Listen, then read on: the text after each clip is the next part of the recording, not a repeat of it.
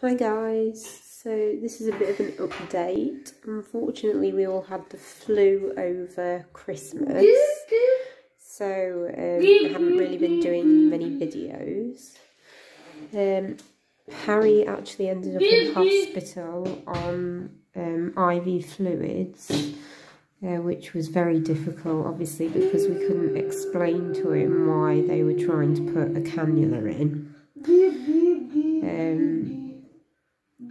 But he got through it and he is okay.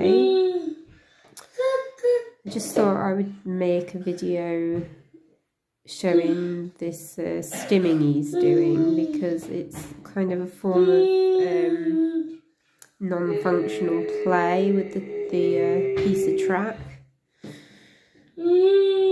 So this is what he does with all his toys, because Harry has really quite severe autism.